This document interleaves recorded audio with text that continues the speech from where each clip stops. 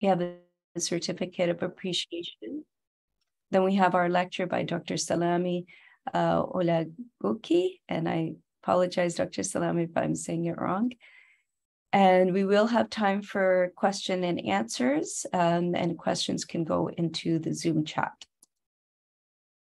Please do keep yourself on mute when not speaking.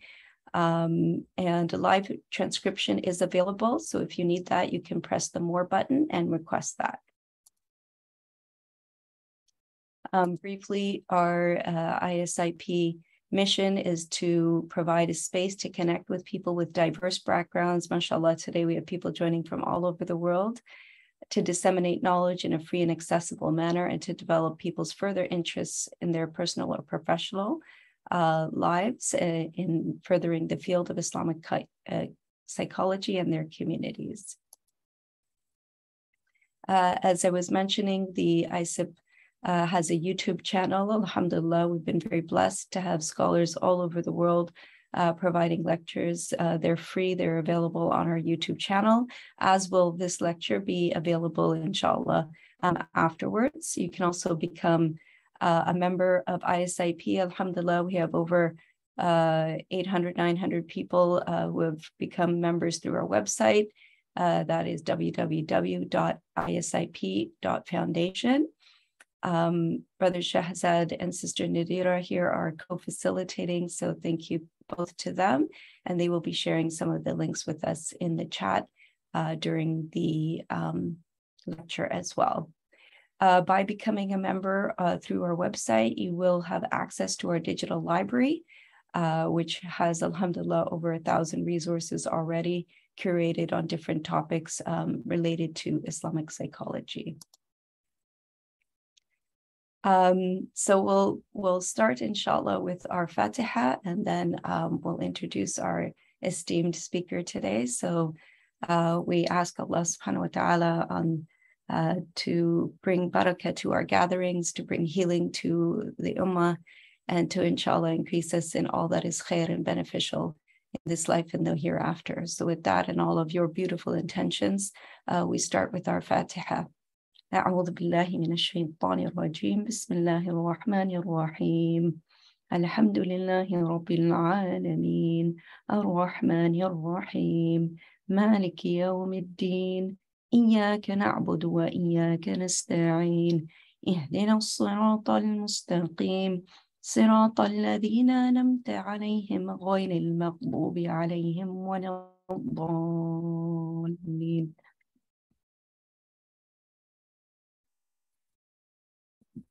Okay, inshallah. Today we have Dr. Salami Mutiu Olagoke.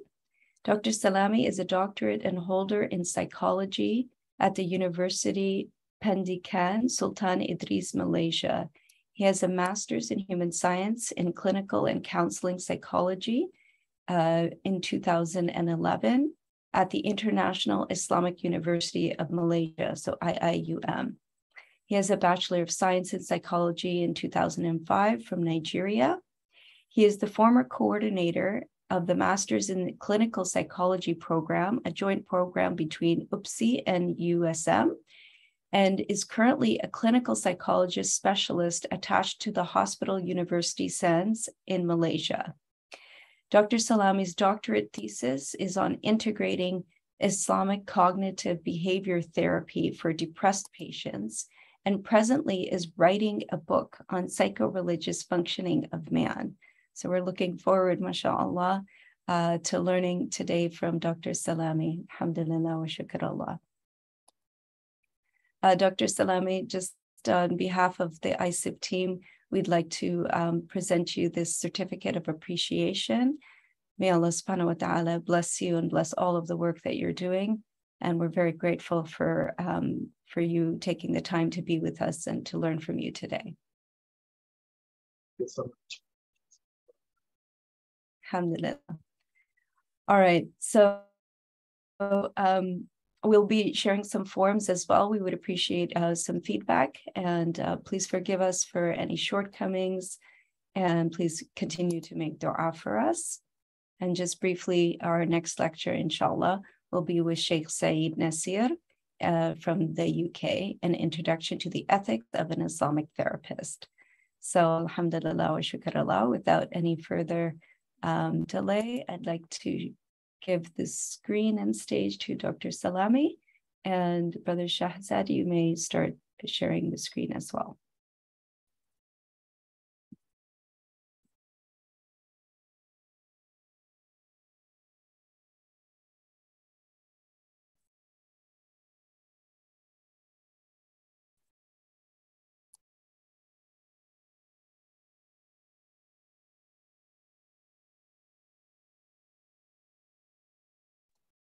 You can start, Dr. Salami. أعوذ بالله من الشيطان الرجيم. بسم الله الرحمن الرحيم. Can you hear me clearly? Yes, we can, alhamdulillah. MashaAllah.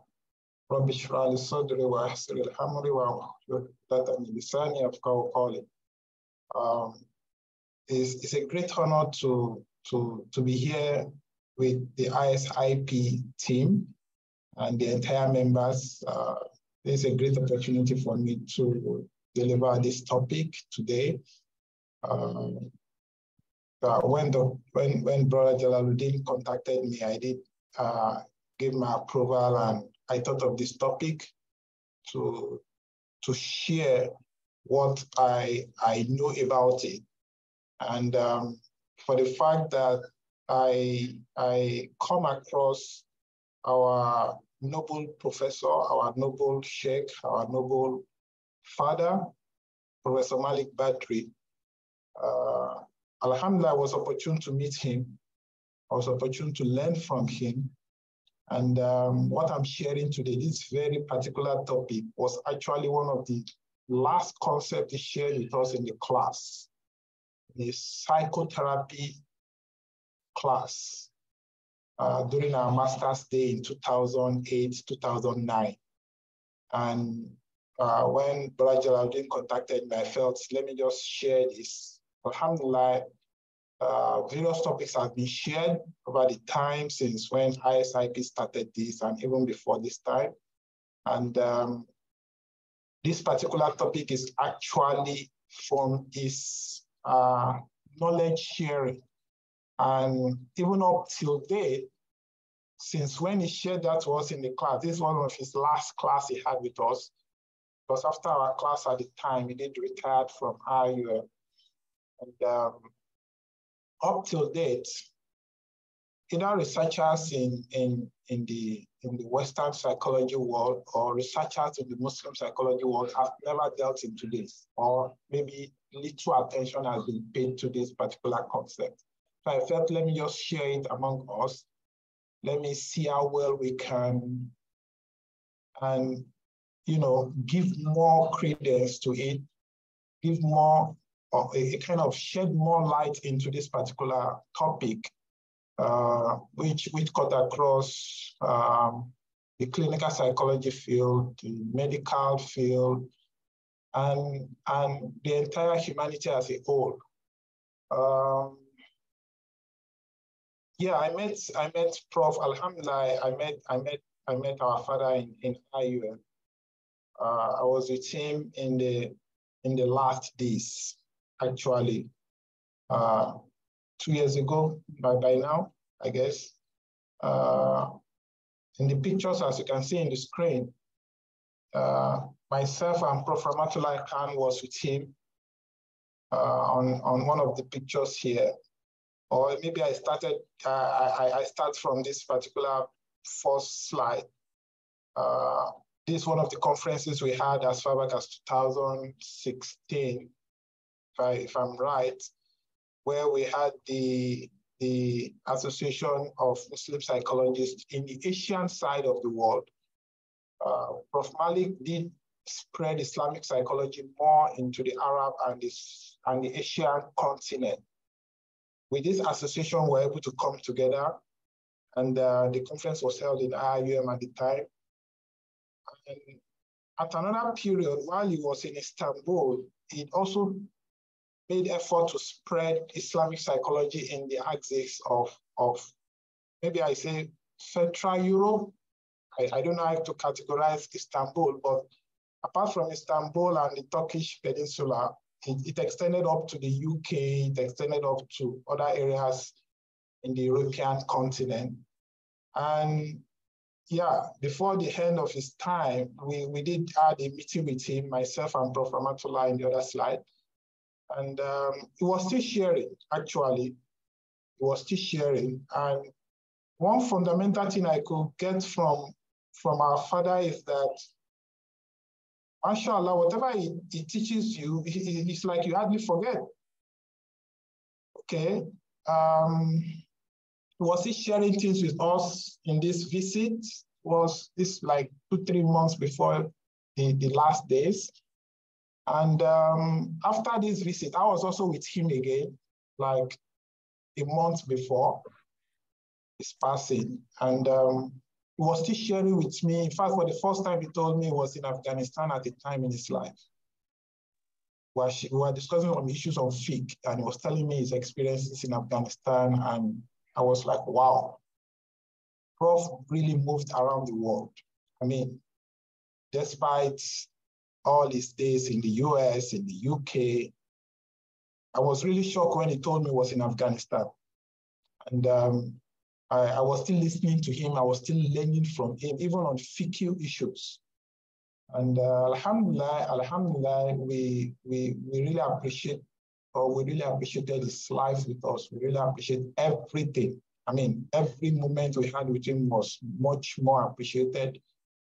And alhamdulillah, today we are so proud, we are so happy to keep sharing his legacies.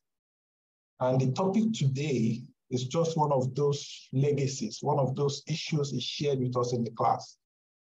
So the mind-body interaction look like, what are we actually talking about? We are looking at the unseen part of man and the physical part of man. I mean, looking at this topic, we want to see how does it really apply. But before that, we did talk about some number of issues in Islamic psychology. All right, I define Islamic psychology like this. Okay, the religious study of human, spiritual, cognitive, emotion, and behavioral functioning. All right. And looking at this definition, of course, we all got to know that one thing is only added, the spirituality part of human functioning in connection to what we know in our cognition, what we really understand in our emotions and our behavioral dispositions, both on daily and every aspect of our human functioning are concerned, okay? There is that connection. I mean, we've been talking about this for months, for years now.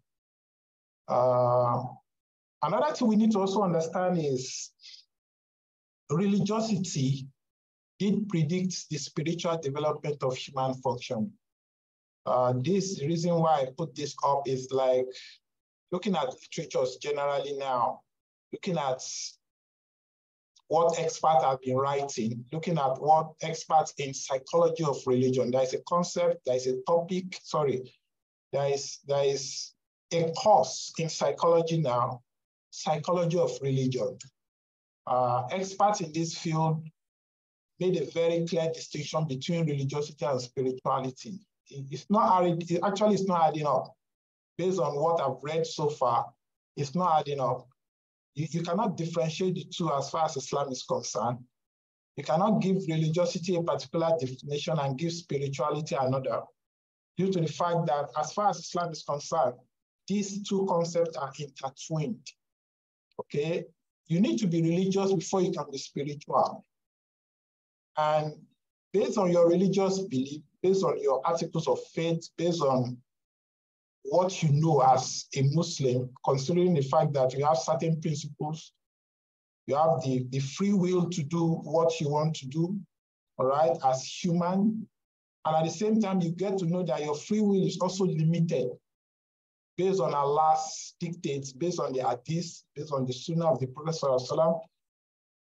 Okay, when you get that into your knowledge spectrum and you're able to understand that fully with complete faith in Allah with Allah's consciousness, then you can start building up spirituality. And it doesn't just come up like that. There are certain activities you need to do for spirituality to be developed. All right, we are going to look at that also. And the entire thing is actually marked by complete and a sacred belief system.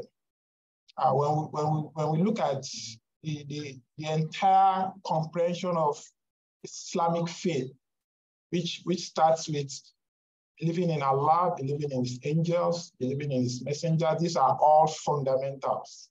I mean, the day of judgment, how they are well connected to our human functioning. I mean, everything actually is completely marked by this system, this belief system. And yeah, next slide. And when we look at it from this perspective, we could see that our human functioning as a concept is highly comprehensive when we looked at it from this particular framework. At the same time, in Islamic psychology, we cannot run out from the works of our early Muslim scholars. And it is so obvious that, yeah, we've been hearing this also for some time now, due to the fact that the concept and the theories we are learning now have actually been developed centuries, years ago, right? I can remember vividly how our father came up with one of his last books he wrote. It was in Istanbul. He got the original transcripts, I mean, the original manuscripts from the Turkish government to translate and write on is the CBT framework of Al-Balkhi. We all know the book, okay? So we are talking about contribution of some early Muslim scholars. They've written on human cognition. They've even written on interventions like the CBT, how human cognition and human emotions are intertwined together, that it actually influences human behavior. They've talked about all this. Walpy did not connect with them. Aaron Beck did not connect with them. I mean, some of our scholars now in the mainstream are not even relating anything to them. Of course, we've had all this.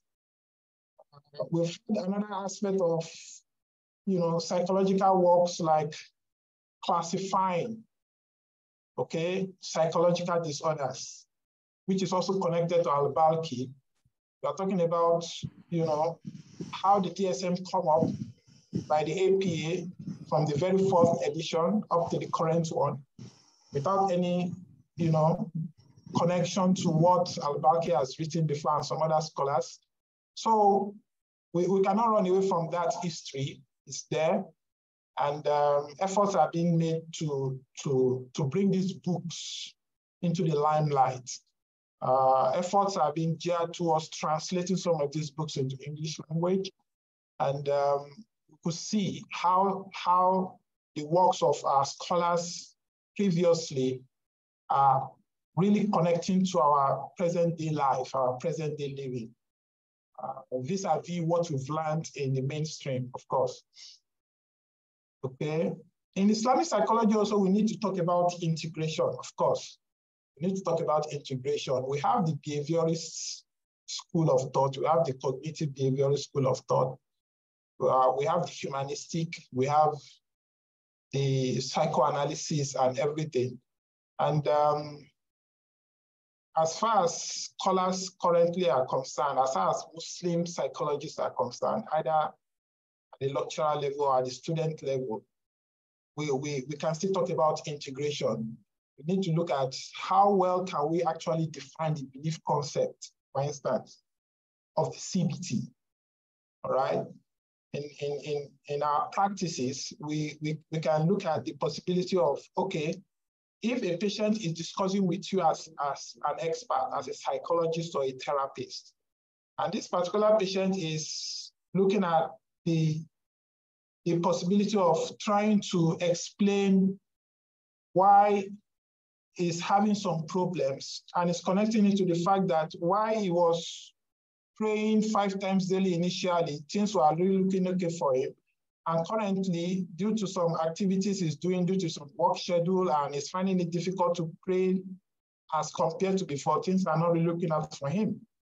Indirectly, it's letting you know that practically, he has a commitment to Salat. He has a commitment to Allah, which is not really forthcoming like before. And he's telling you some of this history, telling you some of his occupational history, telling you some of about his school history. And at the same time, he's connecting those issues, those stories to his Islamic personality. That indicates that those kind of patients will be very much interested in exploring what exactly is their religious factor in the entire stories he's telling us as a patient.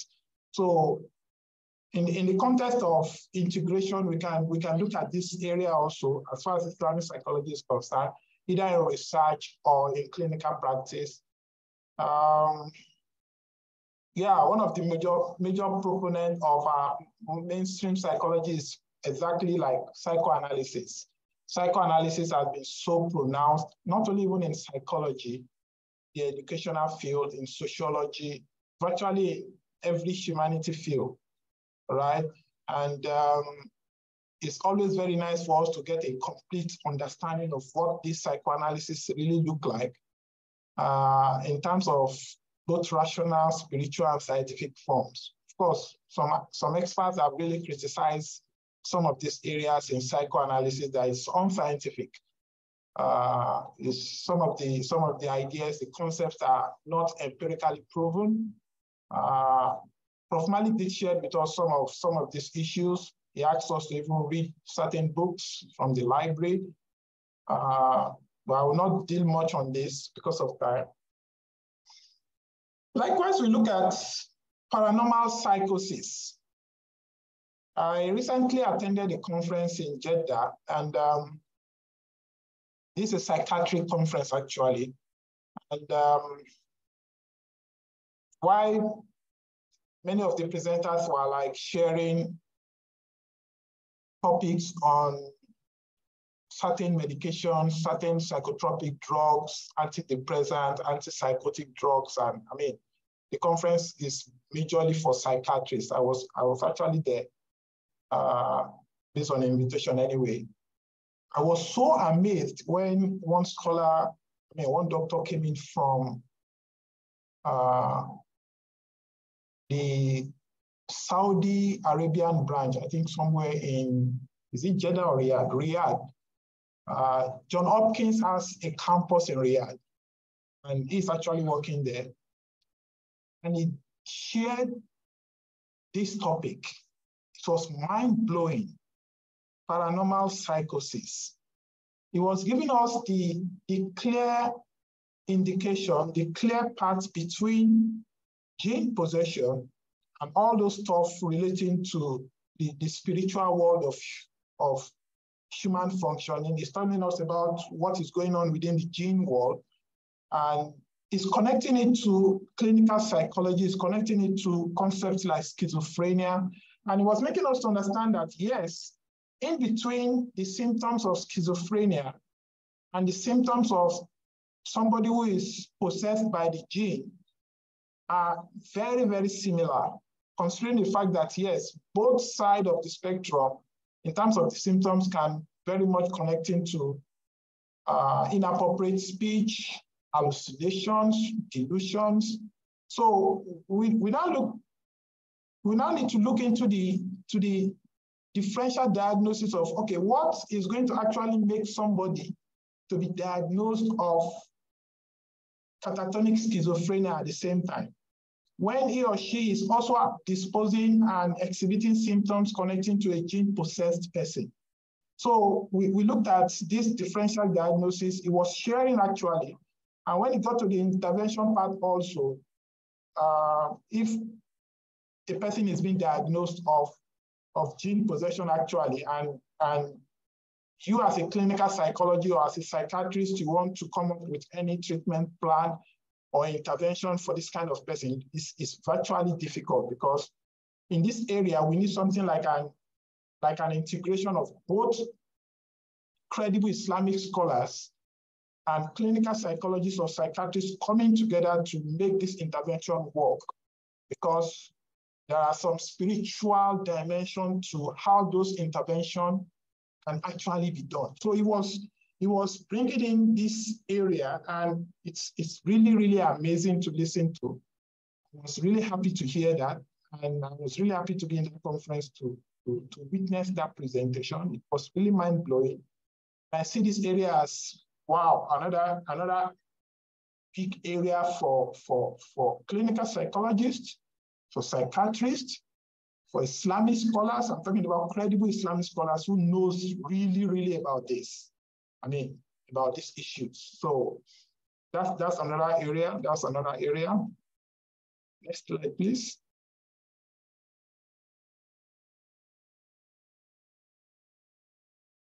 Okay.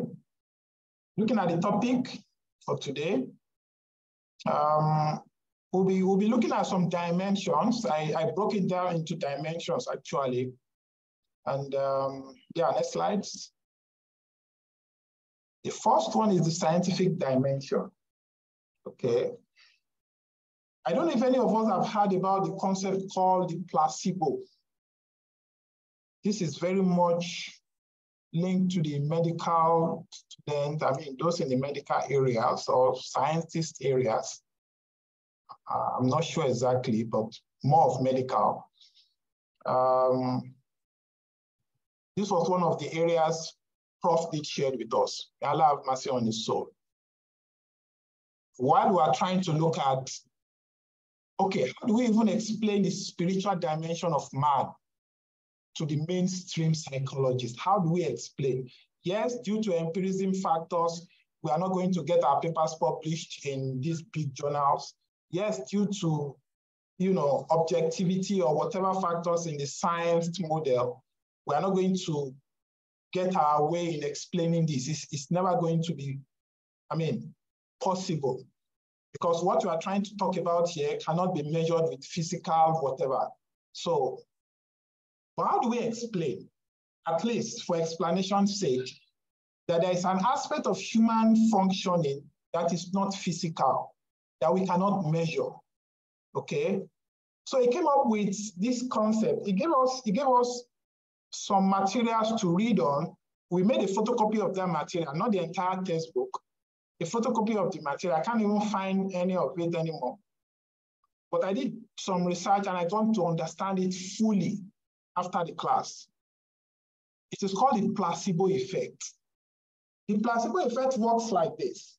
There was a research as far back as 1960, because this is an area that is not even being addressed. Maybe faintly, I cannot say anymore, I'm not sure, so I cannot say anymore, but it's not being given attention presently due to certain factors. He gave us an illustration of a research study, an experimental study that was conducted by a researcher at the time. Okay, we have the experimental group, we have the control group, okay, and for the experimental group, these subjects were gathered together. I mean, they were passing through this experiment in order to treat a particular illness. Let's assume something like headache, right? And there is this capsule that involves a powder inside. We know the capsule drug, right? In most cases, of course, it's being filled with a powder. So now the capsule is to treat the headache. Now, these capsules were given to the participants, to the subjects in the experimental group. And they were to take these drugs for 3 days, all right? For the control group, they were being given an empty capsule, okay? Without the powder inside. Mind you, the content inside this capsule, I mean, the powder content is actually the medication we are talking about to treat the illness, right? So, but the control group was given the placebo. The placebo is the empty capsule. Now, after 3 days, the experimental group were taking the doses, every day, 3 times a day's dose for the first day, the second day, the third day. And after a week of assessment, all the groups, both those in the experimental group and those in the control group, got cured. I mean, those in the experimental group actually took the drug. Those in the control group who took the placebo were actually being made to understand they're also taking the drug to treat the same illness like those in the experimental group. And after 1 week of assessment, after 1 week of results, they were both cured. So there was no difference in terms of the effect of the drug. Meaning that those in the control group who took the empty capsule had the belief that they are actually taking the capsule, they are actually taking the medication that led to the cure of what they were experiencing. I don't know if we're getting the point here. This is the placebo, all right? And in the medical field, in the medical research, is actually regarded as contentious, even up to this moment. It did challenge the biological and the scientific basis of the medical practice, according to this guy in 2008.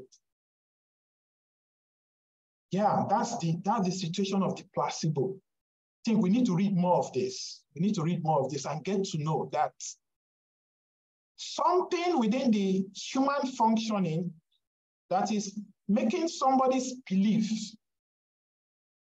to make an effect on the physiological or the physical aspect of man to work out something. Because looking at it, it's much more obvious that those given the placebo actually were not taking the drug. So this is how it works, all right? A research of this was done at the time, and that's just one aspect of what we are trying to look at here. Next slide. And then we could see that, yes, scientifically, something can be proven. There's this article from Fistrom in 2008. We need to have a look at it and read it up. It's quite interesting. It's quite amazing for us to know what the placebo really means, what the placebo really means. All right, next slide. We have the physical dimension, okay, which is very much connecting to the fact that the mind-body interaction is really explained, all right? I don't know if any of us have heard of the word pseudocysis, kind of a pseudo-pregnancy thing. This is becoming another dimension for us to understand the fact that, yes, there is always a connection between that unseen, let me use the word unseen aspect of humans, and the physical, the seen aspect of humans, which is our body. The mind is actually being connected to the body. Something is working there. You need to really understand. And physically, there is this issue happening among women, okay? Yeah, it's really happening among women. And while Prof was sharing this with us, he gave us the case study of a woman in Sudan at the time, all right? A woman who is like very much interested to become pregnant after matrimony, just like any other woman. And the belief is so strong, the enthusiasm is so strong to the extent that she started exhibiting pregnancy symptoms, all right? And the symptoms becoming so obvious, the stomach started shooting up. She started, in fact, she lost her menses, all right? The menses stopped, the menses ceased, and the body started reacting to the fact that, yes, there is a pregnancy. But in the real fact, the futures, or what do we call it, is not there, right? Yeah. And after some number of pregnancy tests, tests were done to confirm that there was no pregnancy. She's still like, making it clear to herself that no, there is a baby in there. We're talking about months, all right? We're talking about months. Prof did share this with us as far back as 2009 in Sudan, while he was still having patients years back. So we are talking about 1980s, all right? So when I left IIUM, I came to my current university, there is a new case, all right? Another case. So we are talking about how it has been happening to women across the globe. All right, the next slide. We did have a patient here in Malaysia also, same symptoms, same scenario.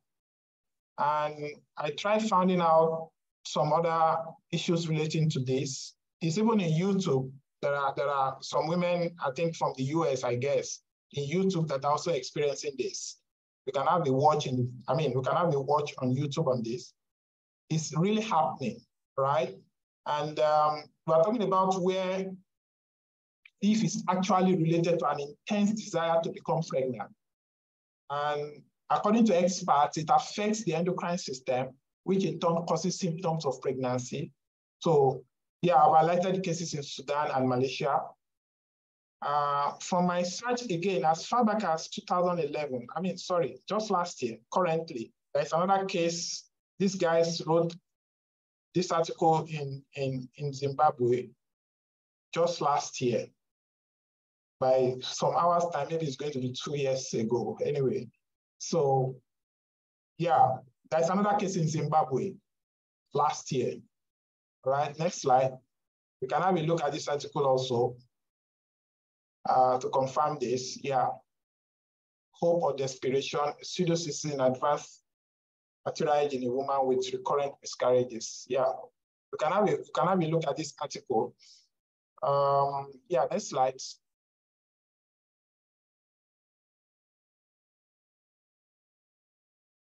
Okay, so now we go to the spiritual dimension. I bring this last to the last part of the dimensions, so we can have a clearer picture of what we're actually looking at here. I'll be taking the soul, the mind, and the heart interchangeably. Not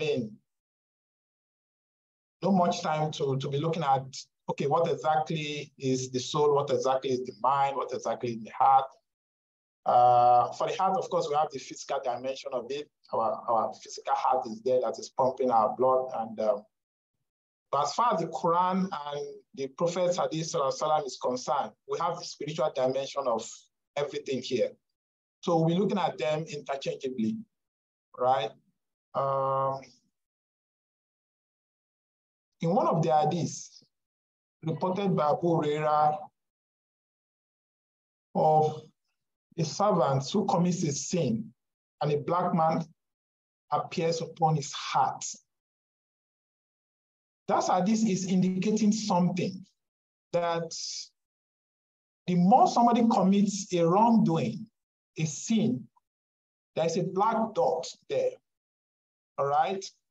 And when it gets to a particular stage, the black dot continues to add up and the person's heart becomes, totally black. All right, we'll look at that in much more clearer picture later.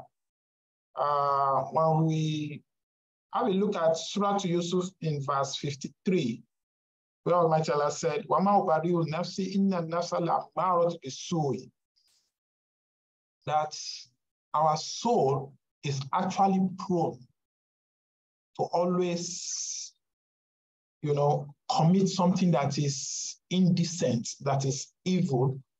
So it did make it very clear to us that, of course, we are not angels.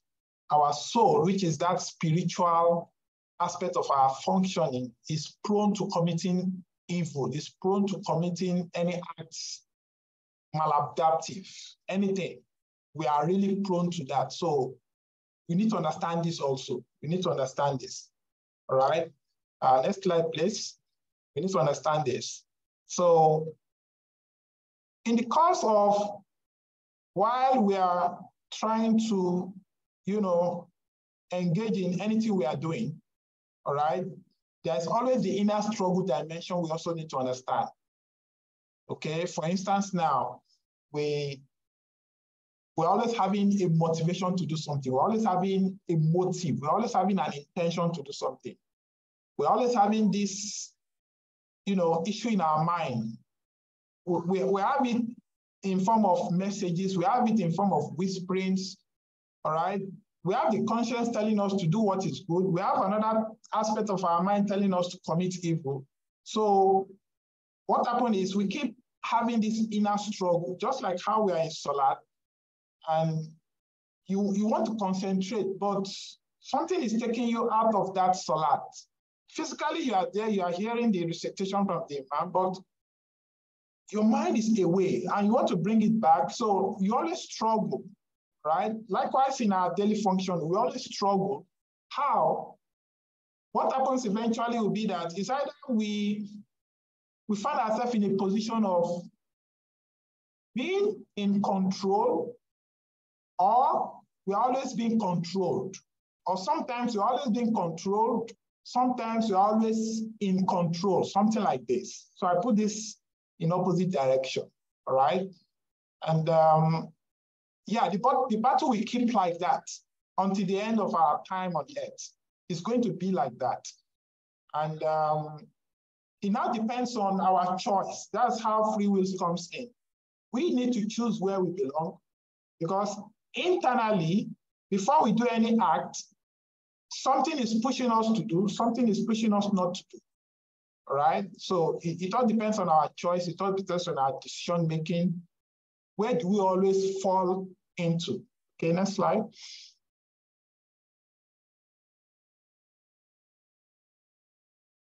So when controlled, we've always been given to the evil side of things. To the wrongdoing side of things. And I see it like this, that our nafsul amara is activated at that time, okay? This is a kind of soul that is,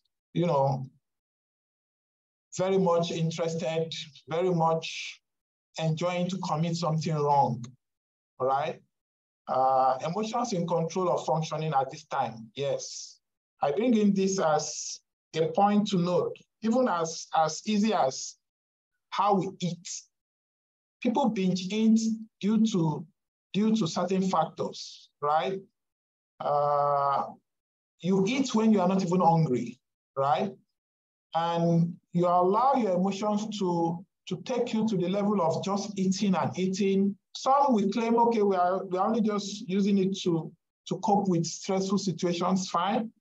But at the same time, when you keep eating and eating and eating at will, due to choice, due to emotions, because you enjoy that eating, eventually it's going to get to a level at which, when it's not controlled, it leads to a kind of increase in weight, all right? And when you notice that, after a period of time, you notice that, oh, you are now getting interested to see how your weight looks like. Okay, start checking up with the measurement, and you're getting to the borderline of, becoming an obese person. And that keeps worrying, and all right?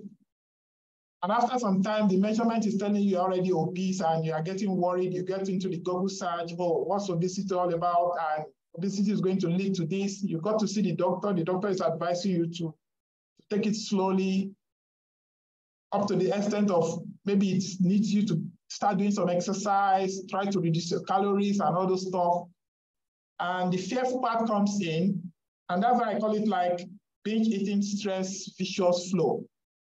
It's more like, just as a result of the fact that you don't even control your emotions, you get to the level at which it becomes stressful, because either you Google search or the doctor tells you that becoming obese leads to diabetes, it leads to all sorts of medical conditions. It becomes stressful because of that. All right? And that stress, again, if not properly managed, will also put you to keep eating, according to what some people claim to do with food. So it's like a vicious flow, as a result of the fact that We couldn't even control how we eat and the reason why we are eating. So it applies to other kind of our daily functioning, other aspects of our life. All right. Just like this I just quoted, the heart becomes filled with the black dots because in other aspects of what we are doing as humans, your mind is telling you to do certain things that is not good for you as humans. And you couldn't control that, and the body reacts. Yeah, the body reacts. Same thing goes to those who take to surgery. I mean, they take to surgery to take out the body fats, all right? And this surgery is not something so easy, but it becomes very difficult when the experts, the surgeons and the doctors are telling you that after they've taken out the body fat, your stomach is going to be sealed up, right? I've forgotten the procedures. Your stomach is going to be sealed up, indicating that how you cope with this means you only just need to take a glass of juice, just take like 2-3 spoons of rice, and just take one aspect of the chicken if there's anyone there, and that's it. Because your stomach has been sealed up, you're not going to take much more than that. So while you're in social gatherings, while everybody's eating the way they want, you cannot do that. So by default, if you think you are free to do whatever you like, you always listen to what your mind is telling you to do whatever you like. At a particular point in time, that freedom is going to be limited. Because there is always that interaction. The whole thing starts from what comes in from your mind. What's your mind telling you? What's your heart telling you? What's your soul telling you? Before you act, all right? Certain individuals, to some people, when it becomes habits becomes addictions. When it gets to a particular level, addiction becomes pathological. How do you see that? All right? And we have some number of psychological disorders, even according to the DSM, indicating something like this. When you look at psychopaths, you look at sociopaths, they did start from somewhere, right? And it gets to a particular level when things are not going to add up anymore. Yeah, to take months of rehab. Okay, that can be very painful, right? Next slide. Now, when in control, National Labuama is activated. This is a nerve that we are talking about initially, the struggle. You're always in that aspect of, struggling to make things right. That's mind, that aspect of your soul telling you to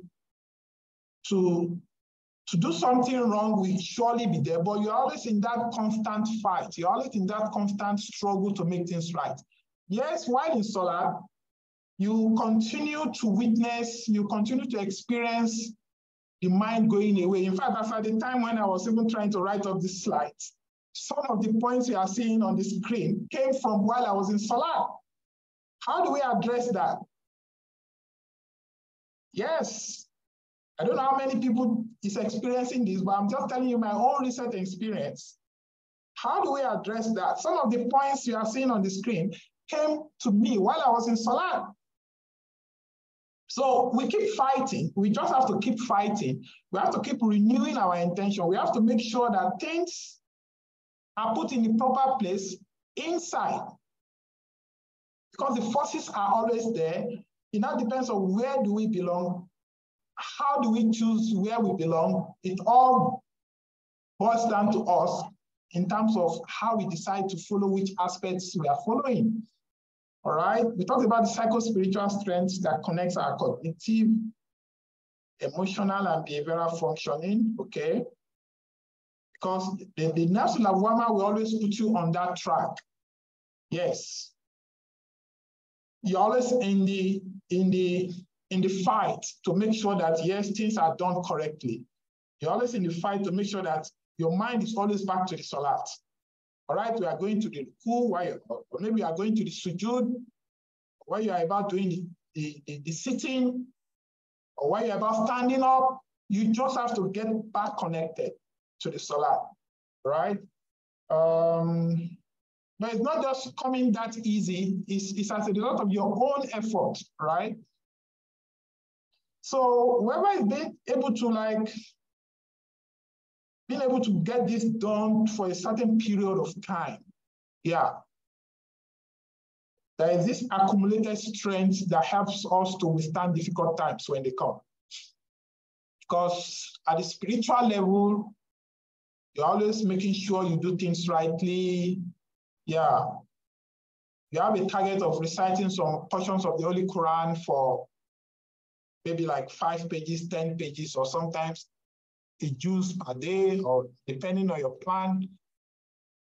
Your mind is fighting for you to do it. It's not that easy, either as a student or as a worker or whoever you are. It's not that easy. Even if you have all the free time in the world, it's not that easy to do all this, right? And you always want to fight to do that. And what that accrues to is a particular strength. You have this strength that even when challenges comes, difficult times comes, you will be okay. It will be easier for you to allow patience to come in. It will be easier for you to, go through the perseverance, go through the pain. It will be easier for you to, because you already have a backdrop. You already have a back strength, accumulated ones when things were okay, all right? And when difficult time comes, you already have something like a shock absorber to put you on track, all right? Something like that. If you look at the hadith reported by Abu Dal, it's very much in Sahih Bukhari. We have this hadith where one of the hadiths that is narrated by Allah, but the Prophet made it open to the Sahabas anyway. So we all know this hadith where Allah says, if it comes to me walking, I come running. That's a spiritual statement. It's not physical. Spiritual statement in the sense that at a particular time when you find yourself in this struggling and making things right and always on the better side internally, and of course you are always being backed up with the adaptive behaviors, adaptive functioning, either spiritually or in your workplace, all right? Everything is moving fine, okay? So at a particular time, you are going to attain this level. Some are attaining this level, yeah, of spirituality. And another thing again is, we're always talking about this verse also in Surah Al-Anfal, verse 2. إنما المؤمنون الذين إذا ذكر الله وجلت قلوبهم زادتهم وإذا تليت عليهم آياته زادتهم إيمانا وعلى ربهم يتوكلون. So when we say that when the servant of Allah have this constant remembrance, he has this Allah's consciousness every time, he is going to have that satisfaction. The satisfaction is the main point we are looking here. The satisfaction is very much connecting to those who are always being mindful of Allah's presence. We are talking about Allah's consciousness. We are talking about before they do anything, Allah's picture is in their mind. After they are doing something, Allah's picture is in their mind. On their daily functioning from morning till night, they exhibit every aspect by what the Prophet has taught them. Every aspect of their daily functioning. Either while walking on the road, they are always on the right side. Before looking at the mirror, they've said their prayers. Of course, the simple ones, before eating, they've said their prayers. All right? Even while wearing their shoes, they put on the right leg before the left leg. I mean, all this, either simple or not simple, they are always in that constant reminder of, yes, Allah is seeing me, whatever I'm doing. I'm trying to do this to please him. I'm trying to do this to safeguard myself. Everything is being connecting to you from the spiritual realm of, you know, Islamic principles and, yeah, what have you. So that's constant remembrance of Allah brings in this satisfaction. That satisfaction is what we are looking at here in the next slide, please. That satisfaction is never, never easy to come by. It breeds contentment, it breeds mastery, it breeds prosocial behavior. Even though you don't have that means, all right? You are not a rich person, but you are sacrificing your time, you're sacrificing your little money to those who are in need. This is priceless. It's not happening that easy. It comes from those who are really, really in constant remembrance of Allah, who are living their life within the vicinity of Allah's consciousness, who are living their life within the dictates of the Sunnah, who are living their life within the spectrum of what is right, all right? According to the Sunnah, according to the Hadith, they are always watchful, right? So when we are connecting satisfaction to remembrance of Allah, we are talking about a satisfaction that comes with contentment. Whatever little you have, you are so happy, you are like the richest man in the world. Because even the richest man in the world is not contented. He keeps looking for more. That's for fact. Yes. So the issue is that satisfaction breeds mastery. As students, you just come to realize, I don't know if it applies to others. I don't know if it applies to you. It is only when I'm fasting, either Monday or Thursday, I get things done so easily. It's like the brain is working more sharply when we are fasting. I'm yet to conduct any research for that, to prove that, but I've read some articles that is connecting this and this together. But practically, I'm trying to understand various times when I'm fasting in out of these days.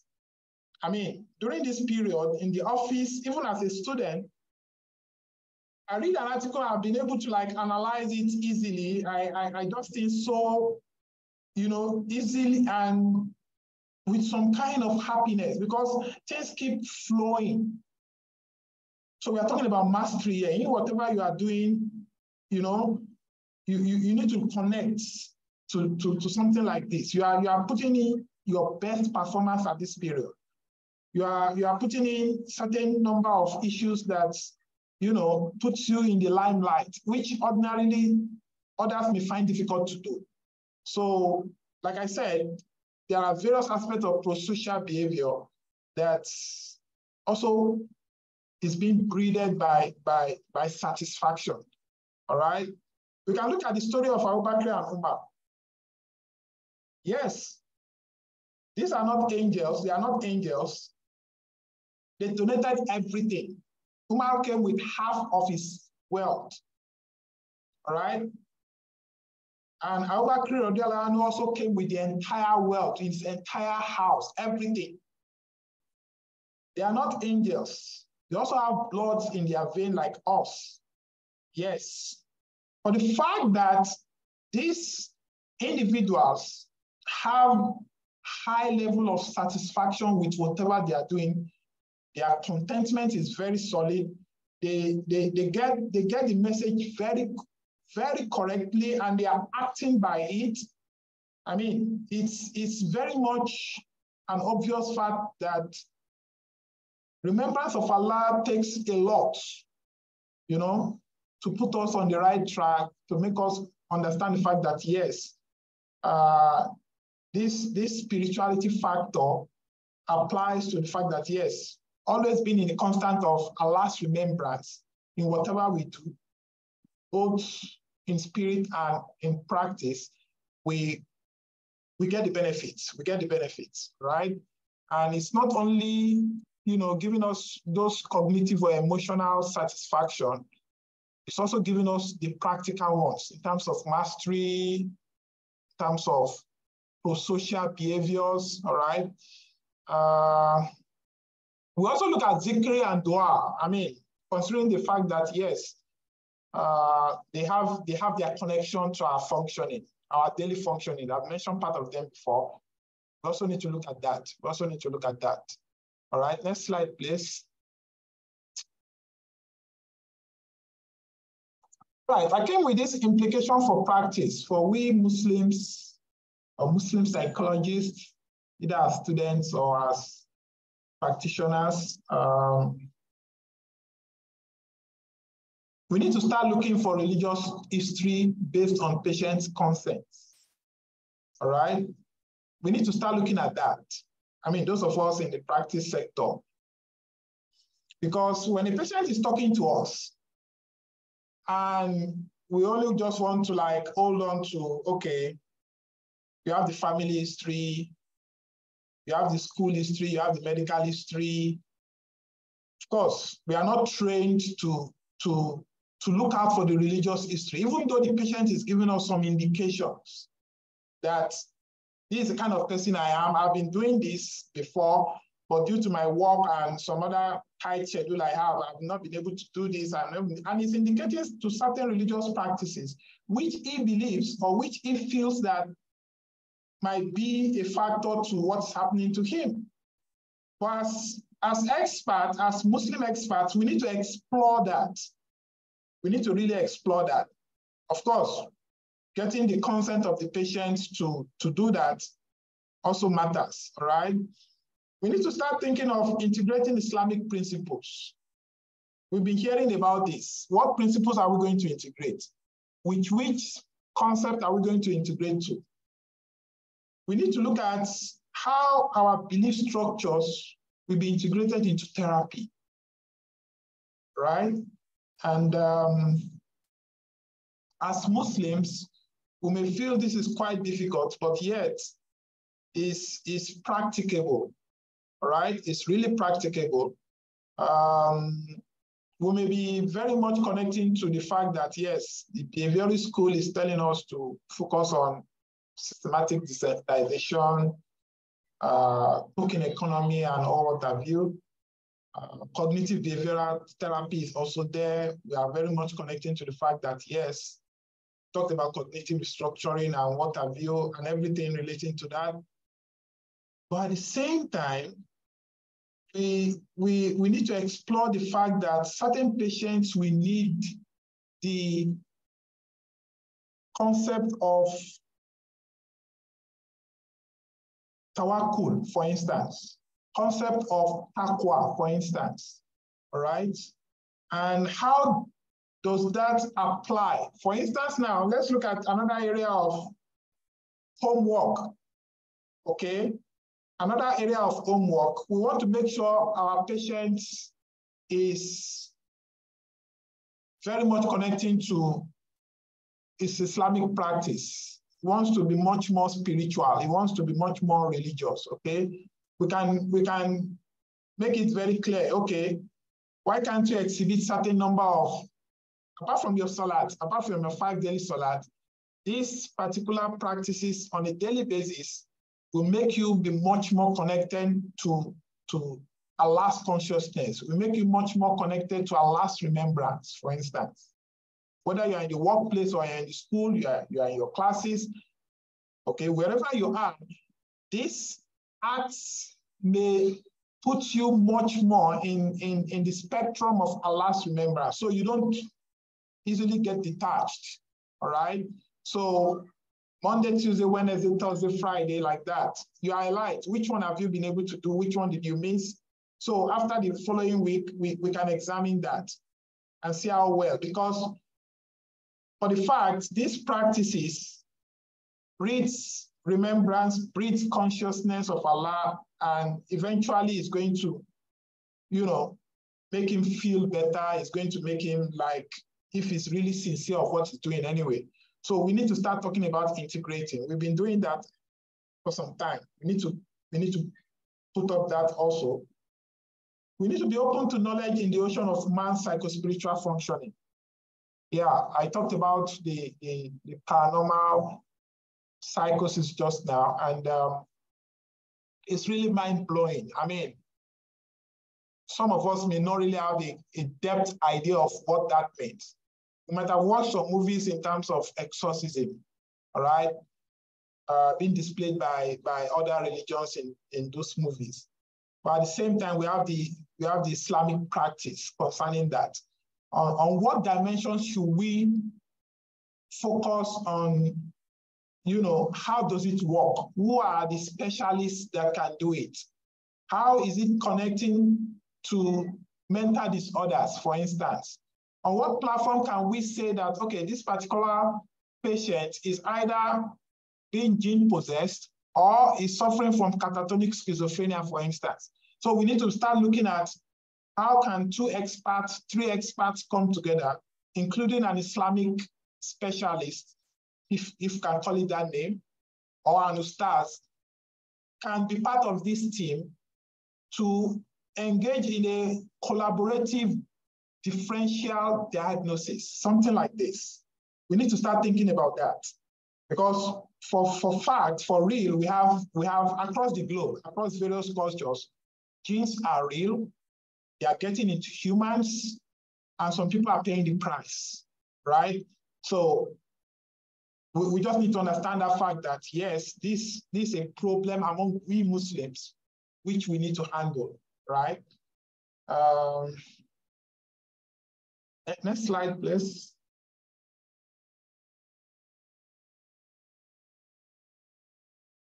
Okay.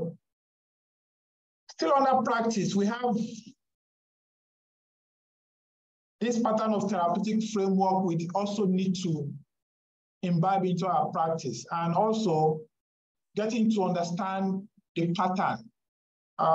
Prof, may Allah have mercy on his soul, we keep praying for him, shared with us how a patient who is having an OCD, all right, OCD in terms of deaths on the hand, right? And he keeps cleaning, he keeps taking his baths, okay? But painfully, when he gets to the masjid, he keeps performing ablution until the entire salat is being done, right? So this is the case profile of this patient. So it's so painful that he goes to the masjid, he loses all the prayer, and he gets eventually to pray by himself after people have started even going in. So Prof shared with us how he helped this patient. And at that period, Ramadan is getting close. Let's look at the pattern now. Ramadan is getting close. And he waited for Ramadan to start, and this particular patient was taken to Taraweeh, right? So we are talking about systematic desensitization here, and we are talking about gradual exposition here, right? Because Prof is a behaviorist by mainstream. Yeah, it's a behaviorist. So we talked about systematic desensitization, we talked about graduality and what have you. So, and it worked, mashallah, it worked. So what happened is, while he's been listening to the Quranic recitation going on from the Imam, yeah, he lost the first Salami, he lost the first Rakah, he lost the second Rakah. After Taslim, he lost the third, according to him, on the first day, and he did lose the fourth also, but he was able to meet up with the fifth. So that gave some relief. So after the following week, he lost another 2 rakats. After the third week, he was able to cope with the entire salat, with the entire Taraweeh prayers. He performs his wudu, because the problem is, while he's performing the wudu, he wants to start again. He performs the wudu, he gets to a particular point, he starts again and wash the hand and start again like that. So he made use of the Taraweeh sections to help the patient to understand the fact that, yes, you may be losing the rakah, but after some time, you can get it done and meet up with the entire salat.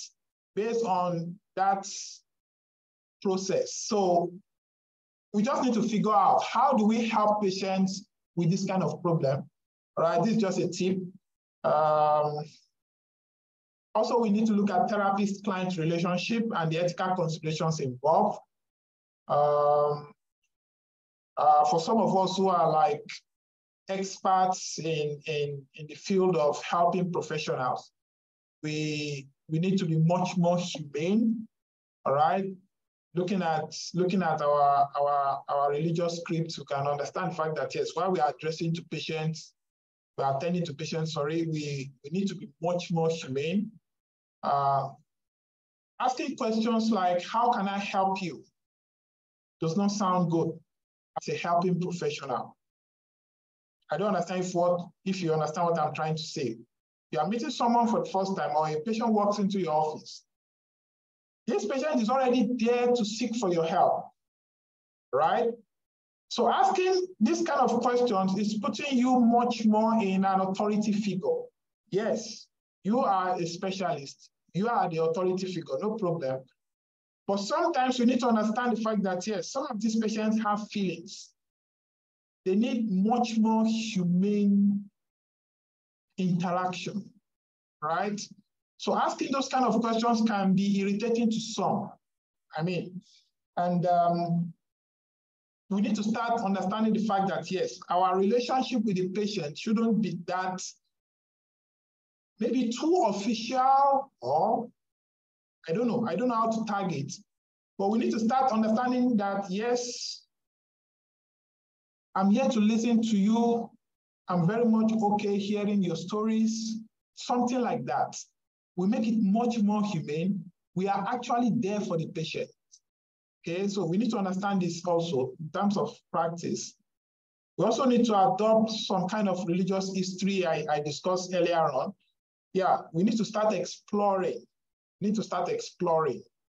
All right? And not just being constantly fixed with the mainstream we've learned in the classes, we've learned in our practices, in our various internship, whatever. We need to start looking at, how do we get the religious history of our patient when the patient has been revealing things relating to his religiosity? Of course, before we go into this, the informed consent will have been able to be very clear between both of us, right? So patients will tell you, Muslim patients, of course, will tell you that this is what I've been doing, and from their stories, they let us know. So when you get those hints, you explore. That's just it. All right, next slide. Also, in terms of research, we can also explore the area of khushu in Salat. Okay, this is a constant problem, and it's going to remain a constant problem until the end of time. But how do we start looking at ways and means in terms of research to help Muslims, general Muslim population, to reduce our mind going away from the Salat? Yeah, this has been a very touching area I have been thinking on. Recently, a PhD student is interested in doing this research, and we are still looking up to it. We need to really collaborate with experts. We need to collaborate with scholars in the masjid. Some years ago, I think before the COVID, a professor in Malaysia here did a research in the mosque, right? I don't know your communities, but here in Malaysia, people are much more free talking to the imam, talking to the ustaz in the mosque. They share their feelings, they share their issues with the ustaz. And this professor was able to explore that. He trained the ustaz on Islamic counseling and what have you. And when the research was about to commence, he did make it very known to the participants. I'm talking about some number of addicts here. And an intervention was done in the mosque, right? This is a research. this is where the patients feel much more free to express themselves based on a group therapy session, and it was quite effective. So there are a number of things we can do. As far as Islamic psychology is concerned, as far as exploring these areas. Maybe I would like to stop here. I don't know if there are questions. Jazakallah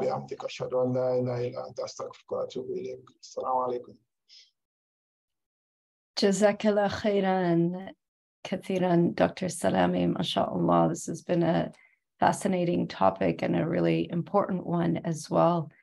I really liked how you started and just centering us on the placebo effect and understanding like the power of our beliefs to really be integrated into our complete healing, subhanAllah. So definitely a lot to think about, and thank you for inspiring us. Alhamdulillah wa shukrullah. So thank you so much, and appreciation from all of us at ISIP and all the attendees here. We do have some questions. I am mindful of your time, Dr. Salami, but with your permission, if we could ask a few of the questions that have come in. Yeah, please go ahead. Okay, all right, inshallah. So our first question is on the paranormal psychosis. This is from Brother Amir. If Ruqya is not working and the patient is uncured for a number of years, can the psychologist see the jinn, for example, tie him, seize him, drive him away by force to cure the patient? And if not, how can the psychologist get over his or her own helplessness in curing a patient? Wow, that's a big one. Yeah. In the first place, how was this patient diagnosed to be a gene-possessed person? Right. All right. That's one big issue we need to understand in this area. Like I said, there's a thin line in diagnosing that, okay, this person is gene-possessed, or this person is suffering from schizophrenia. Schizophrenia is the nearest psychological disorder listed in DSM-5 that is connecting to gene possession symptoms, right? And like I said earlier on also, it takes not just one expert here. Right. Yeah, we need a clinical psychologist for sure. We need not just an Islamic scholar, we need a specialized kind of Islamic scholar in this area. Right. Because reading the Ruqya also itself calls for some spiritual connected ustaz or person. Right. Maybe I don't use the word ustaz anymore. A spiritually connected person, individual, who has that strength to read the Ruqya in order to exercise this gene out of the human. We've seen some number of them. We have some numbers of this in Nigeria. We have also here in Malaysia. Yeah. So whoever is actually conducting this particular Ruqya needs to actually assess himself. I mean, it's not just somebody opening up the books or memorizing the Ruqya itself and reading it. Yeah. That's what it takes. So I cannot really answer this question on the basis that what actually causes the diagnosis of this gene possession in the first place. We need to actually understand that if actually this person is really being gene possessed or is suffering from a disorder completely. So yeah. Yeah, so it's more of a case-by-case and an integrative approach with multiple kind of experts looking at it. Thank you so much. Absolutely, absolutely. Right. Okay, Sister Nadira has a question. How can we differentiate the physical sickness because of stress or trauma with an actual physical problem? For example, when someone has trouble breathing, how does one know that the breathing problem is because of the stress, or is there a real physical issue? Breathing or difficulty breathing here, maybe connecting to certain medical conditions, right? There are some number of medical conditions that can trigger difficulty in breathing. It's a physiological thing, and yeah, that's very much a question for the medical practitioners to answer. At the same time, it may be connecting to stress, like how the question comes in. If it's connecting to stress, I mean, we need to also examine what is the history of this person. Has he been having this issue before? What kind of activity he or she is engaging in to be this stressful to experience difficulty breathing? We need to also look at that. But for the fact that breathing difficulty is very much a physiological thing, I think in most cases it's always ascribed to a medical issue. Now, if it's psychological, as far as I know, possibly maybe a panic-related problem may lead to difficulty breathing. Now, if this person is having a kind of panic attack, right?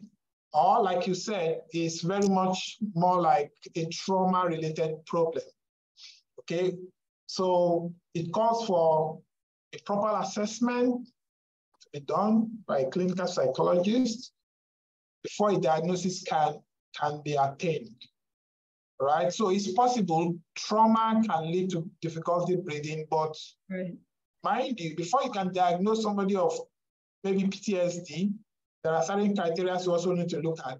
Before you can diagnose someone of panic attack or panic disorder, there are some number of criteria you need to look at. We need to also understand the number of symptoms, how many periods it has been affecting this person. I mean, how many months?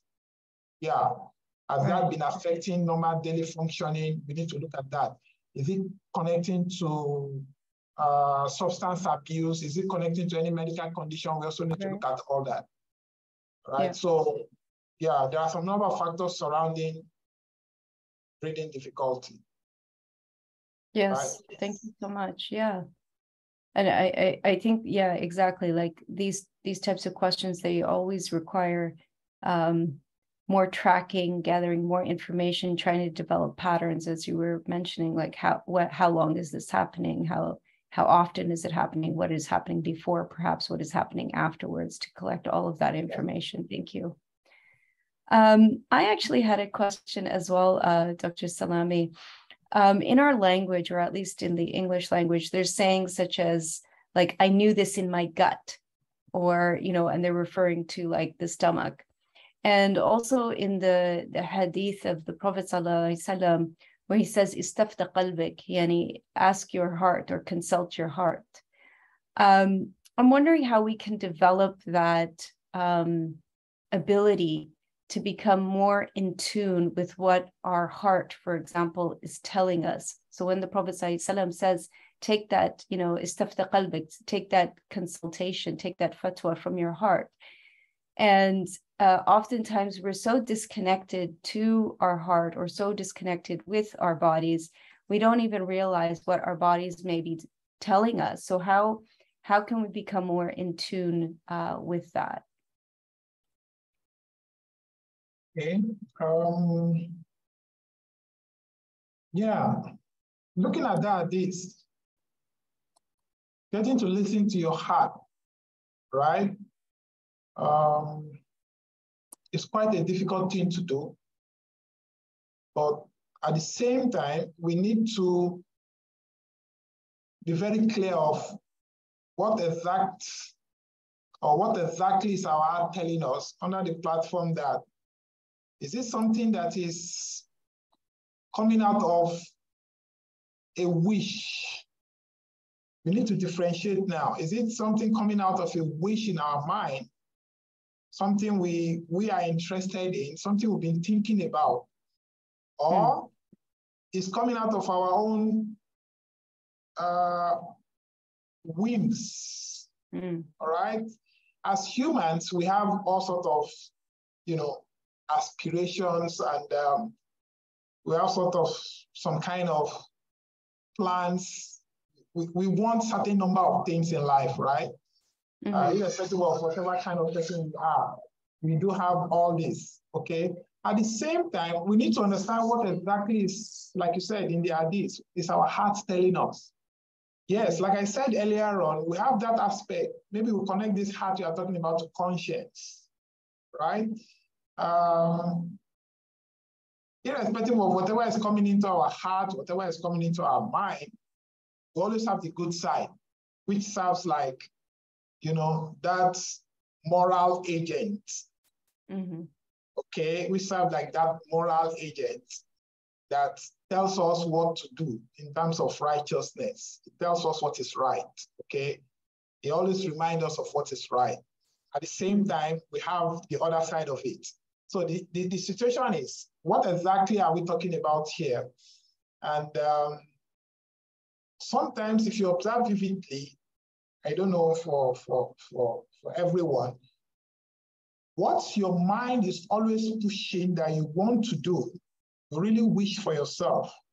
Mind you, sometimes we see it in the dreams. How do we explain that? Okay, so now when sometimes we see this in the dreams, it becomes something even much more serious in our consciousness, right? We've had it from the heart, we've had it from our mind so much more that we want it.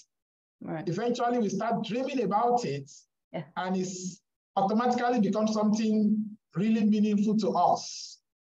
But at the same time, we need to be very careful that, okay, yeah, this is as a result of my own wishful thinking. It's my own wishful mindfulness, something like that. So we need to be very clear. We need to be very clear, because at the same time, that heart tells us what is not good for us. The same heart-mind spectrum. So, yeah, something like that. I don't know if I'm able to answer the question, but. Yeah, no, I mean, I definitely appreciate the discussion, and sometimes, we need that extra voice and to consult with, someone, because it's hard, as you said, if it's just our own whims, sometimes we're blinded that, is this my own whim? And seeking, consultation with a sheikh or with a trusted companion, or with even, someone who may know us well, will be able to help perhaps to distinguish, like, is this just my own desire? Is this really something coming from my heart? Barakallahu fikum. We have another question here from Tasneem. Is OCD spiritual possession, or could it be a chemical imbalance due to lifestyle?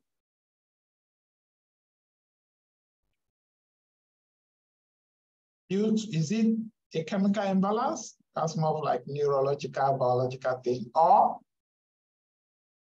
spiritual possession. OCD, as far as I know, OCD still remains something like an anxiety problem. Right? There might be some chemical imbalance here and there, some kind of neurotransmitters from the brain, but still much more classified as an anxiety disorder. And how it works, we need to actually examine it, okay? The compulsion tells you that something needs to be done. Ordinarily, let's even break it down. How do you just get out of your room? You are going to the class, and you lock up the door of your hostel, and you get halfway, and you are like thinking, oh, have I actually locked the door? Right? That's a compulsion. And eventually you cognitively recall, right? There is this recall process that confirms with you that you have actually locked the door, and you move on, right? Okay, but for an OCD patient, the compulsion comes in so strongly that he feels he has not locked the door, so he has to go back. So he confirms by locking the door again, even though he has locked the door and eventually found out that he has locked the door, he goes back. He gets to another part of the road again and goes back. That's as a result of certain anxiety affecting that person. As a result of some accumulated stress around that time, and the compulsion eventually leads to certain actions to make that compulsion becomes practicable. So that affects daily functioning, it affects everything. All right. So generally, OCD is still seen as an anxiety disorder, right? And tagging it to be spiritual, yes, it's possible. It's possible. Being gene possessed can make somebody to be that anxious. But so far, I've never heard of any of these like compulsion, obsessive symptoms, all right?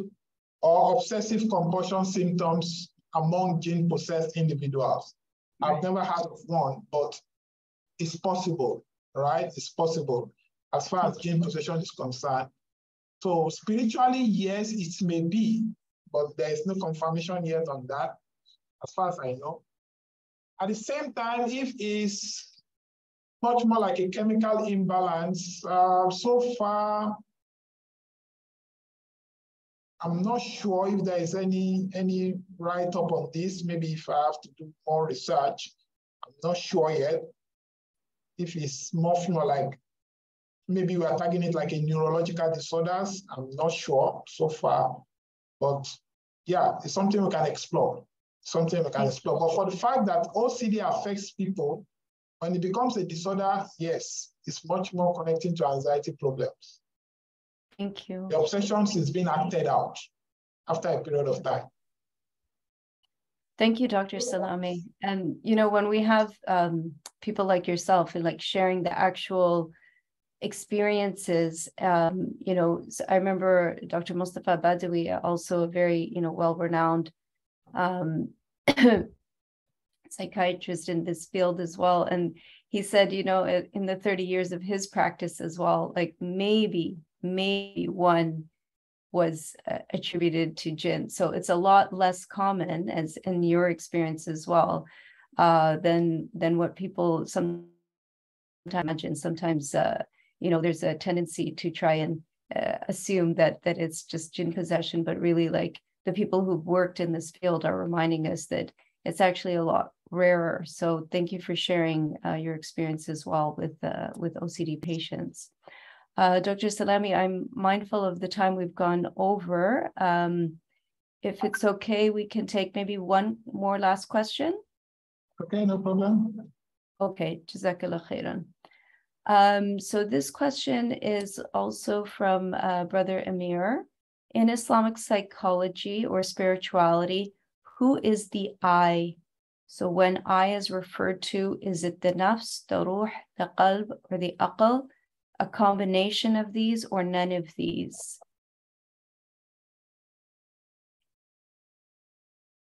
So far, many Muslim psychologists, Muslim practitioners have been talking about this concept. I try to dissect, maybe for much more clearer understanding. Like I said during the discussion just now, the only element in all these concepts that have the physical dimension is the heart, right? Okay, and we don't have it inside our body, pumping the blood, right? That's our heart. Now we have the spiritual dimension of that same heart. It's being quoted in the hadith. It's already also in the Quran, right? Now, let's look at the soul. The soul originates when the fetus gets to 4 months. And when the angel breathes that into the human body, when we have that into the human, it comes with four things. What it's going to feed on the four things comes with it, right? And the baby keeps developing with that. Yeah, so the baby is already having the soul until its appointed time, right? In life, okay? Now, that's one dimension of the soul. That same soul, when it's been taken out from the body is done. It's taken to the heavens, and Allah accepts or rejects, right? Now, that's one dimension of the spiritual soul. Now, we are still also talking about a soul that is being categorized to the level of the struggles, okay? When you put effort into certain spirituality, you elevate yourself to the lawama level, right? When you are always falling short, you are down there in the amara level, something like this. So we look at the soul purely from the spiritual dimension. We look at the heart also from both physical and spiritual dimension. And when we look at the entire concepts, the qalb, the ruh, yeah, we very much connects our understanding to the fact that these elements are the spiritual functioning of our human system. All right? How they works, under which platform do they, exhibit their functioning as we see either in the spiritual world or in our own world. Sometimes we need to read more and seek more knowledge regarding this, because as far as Islamic knowledge is concerned on these concepts, we still need to explore. We still need to explore. Mind you, the same concept of soul, all right, as reported in the point where the angel is taking it out from the human body. Let's get another understanding from this. The angel is taking it out from the human body. And right here on the earth, the human who is about to depart is seeing an image in the heavens. He's seeing an image of his portion in the paradise, all right? Because he's a rightful servant, he's on the good side.